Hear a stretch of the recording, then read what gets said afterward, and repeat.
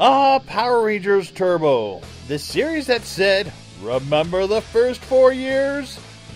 Never mind. That and they thought the Lloyd Christmas bowl cut look from Dumb and Dumber was a thing. But back to the series washing away continuity. Remember what happened in Power Rangers Zeo? Well, this show sure didn't.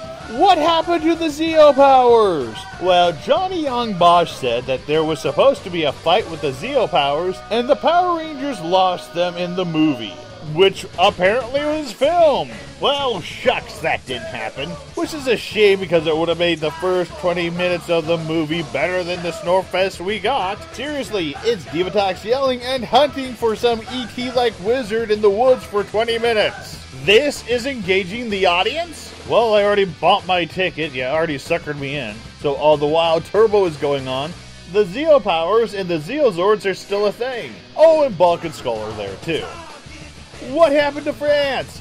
What happened to your secret mission? What happened with this?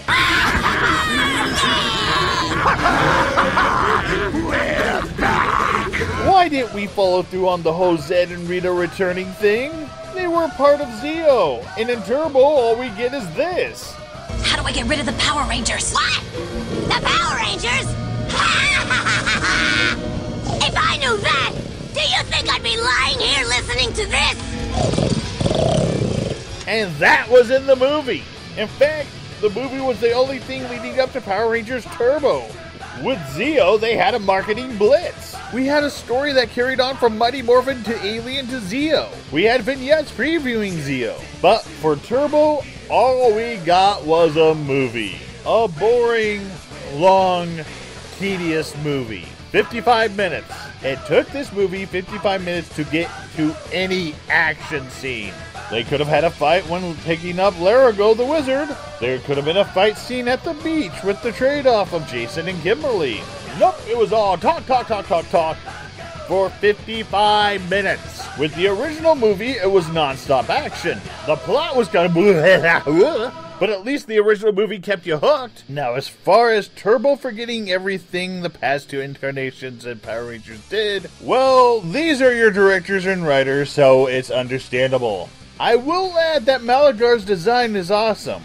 There, I said a good thing about the movie. Saying good things about this series is hard to do. There were just so many bad decisions. The first, the choice of Sentai they adapted. Now I understand that they didn't have a choice in the matter. And I'm blaming Japan more than I'm blaming Saban for this choice. We went from dinosaurs to mythical creatures to ninja animals to Egyptian gods to cars. Not really exciting, is it? Oh, shut up. Alright, it's not exciting unless it's done well. And to me, well, I don't even remember the names of the cars. I don't remember which car goes to which ranger without looking at the color scheme. At least with the others, you knew which Zord went with which ranger. Cars are a boring Zord. We also have to talk about the villains. Now, rumor has it that Zed and Rita were supposed to be the main villains of the series, and Divatox was to return later. But, yeah, that. Instead, we got Divatox all season. I know she was supposed to be a diva and over the top, and a pirate to boot. You'd think she would be interesting. She's not. She just yells a lot.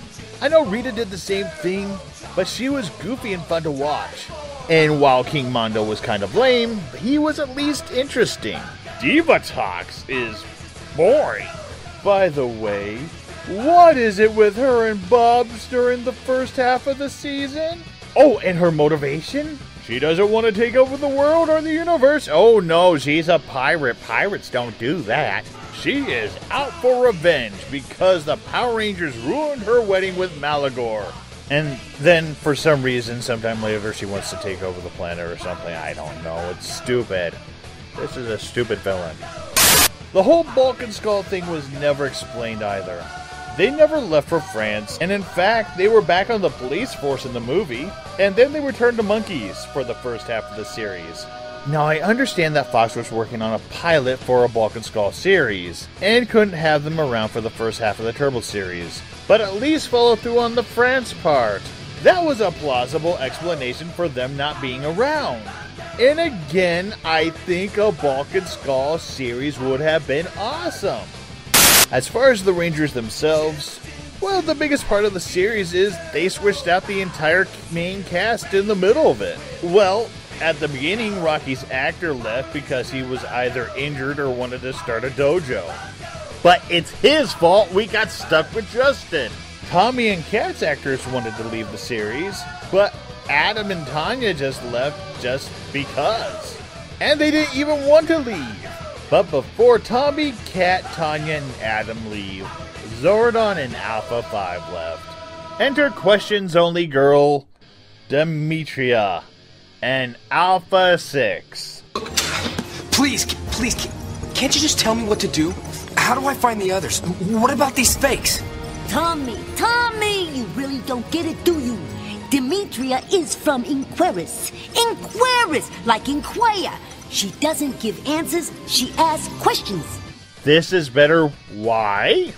Demetria spends time answering questions with a question, stirring a fight that people are in danger because of. This feels like more wasting time than anything.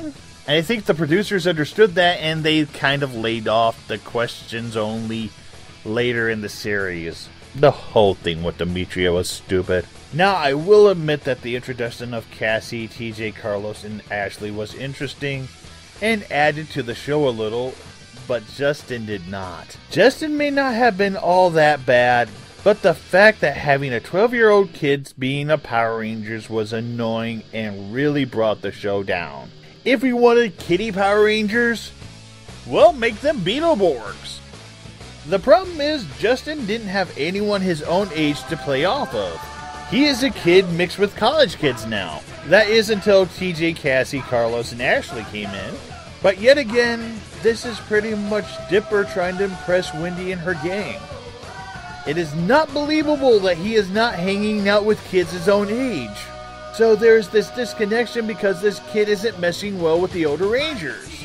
This is why Beetleborgs works.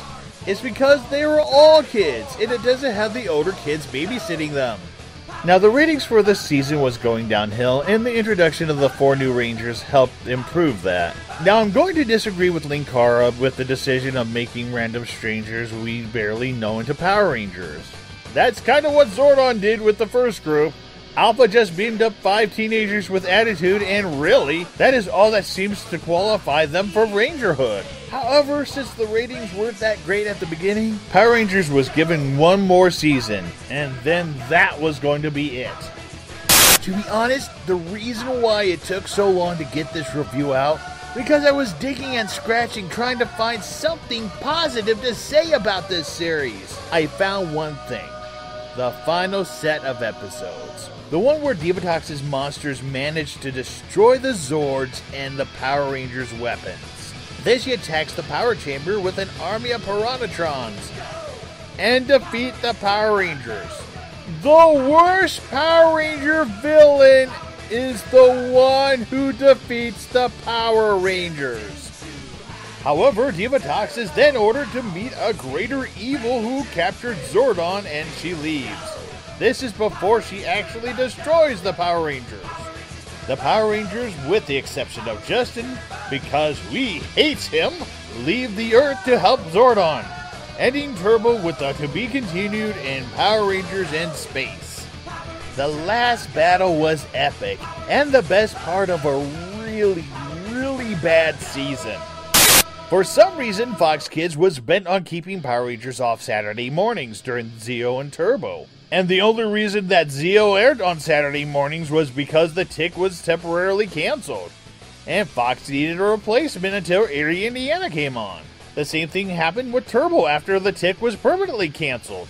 Fox Kids Afternoons was kind of weird in '97 as well. Spider-Man was the only cartoon in the afternoon airing alongside Power Rangers Turbo, Beetleborgs Metallics, and Goosebumps. That is until Life with Louie went to afternoons, replacing Goosebumps. To be honest, the whole 97-98 season was a big mess. Not as bad as the years to follow, but still a mess.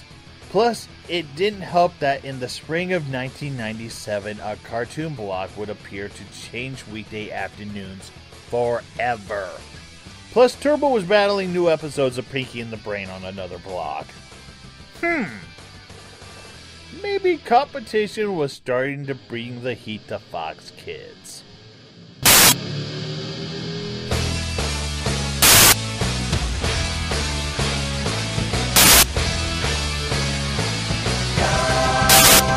Next time on the season finale of the History of Fox Kids.